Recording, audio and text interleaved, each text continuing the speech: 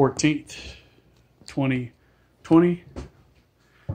Have moved on, and here I still have a strip to run all along at the top, but I can make my own ship lap for it, you know, groove to set it into the groove. You can see here, there's a groove here. So that groove is on top of that panel. And so if it comes to the nut cutting, I can make my own run there.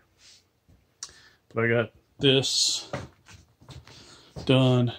I got this done.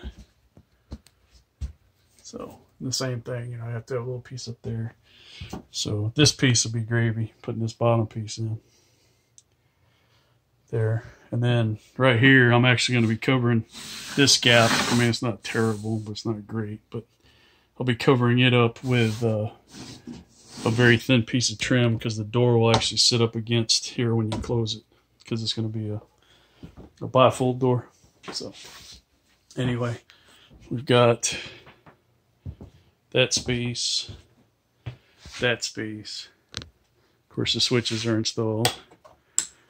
So this one's for the light and the fan. They're tied together. So I still have that piece to do in here.